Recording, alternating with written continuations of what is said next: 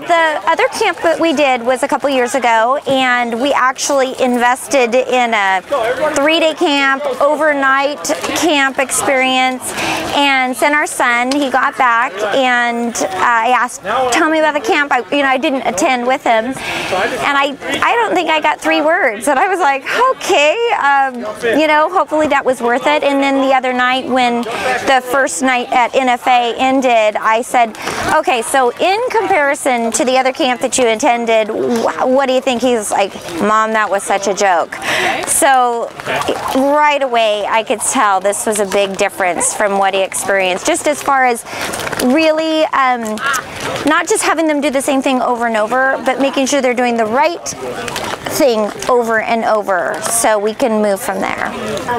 Yes, very active, because I mean there's such a large age group and span, and I felt that he was able to still be grouped with a similar ability, so not too young, not too old, and I'd still say overall there was close to 5 to 1, which I really believe is critical. Otherwise you get lost in a line and you can be doing whatever and no one's going to come up. But I think, I'd watch the whole time and I'd see someone come up behind him and just grab his arm or make an adjustment or explain something to him. And as parents, we're all making an investment in our kids and just giving them an opportunity to learn. And so you want to just feel like, okay, this was time away well spent.